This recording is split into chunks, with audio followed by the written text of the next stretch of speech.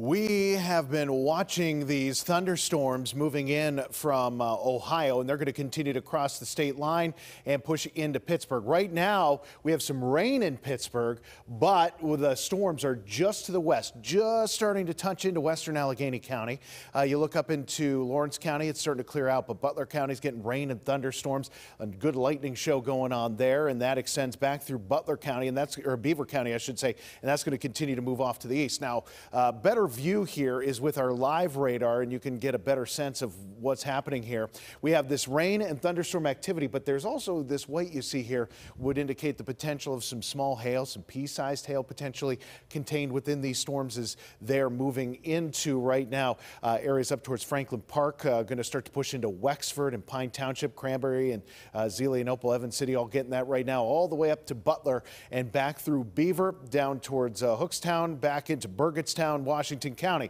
Now, as you look into the southern parts of Washington County and into Greene County here, you can see some pretty steady pockets, but smaller pockets of that heavier rain. But just know that the big line of these storms is moving through now over the next couple of hours through our region. And by the time we're at about 2 a.m., most of this will be gone. I think tomorrow morning, a dry start to the day will clear those skies out for the most part.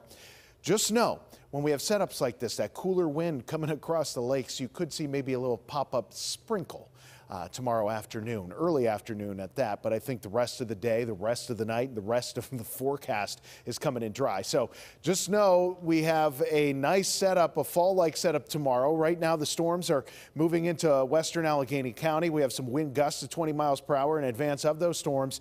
And the dew points, those are going to be falling off, and the winds are going to be switching. Tonight's temperatures go down to about 60 in Pittsburgh, a little cooler up to the north. And then tomorrow, a fall-like feel for sure. 73 is about as good as we're going to get in Pittsburgh. Some 60s along I-80 and in the ridges, and lower 70s for most spots tomorrow. Maybe south of I-70, we'll start seeing 74, 75 degrees. But we have those scattered storms coming through right now. Those are going to stick with us for the next couple of hours. They'll be gone by morning. Some gusty winds with those storms. Tomorrow, decreasing clouds, maybe a very isolated sprinkle during the early part of the afternoon. It will be cooler and breezy, though, at only 73 degrees, almost 10 degrees colder than average for this time of year. The next 7 days do have some warmer temperatures working back in. So we're cooler tomorrow right through Saturday morning. Then we'll get close to 80 on Saturday. Beautiful start to the weekend. A warmer finish, 87 on Sunday. Still very warm Monday. And then temperatures Tuesday, Wednesday, and Thursday hanging out in the mid 80s with a little humidity tossed into the mix as well.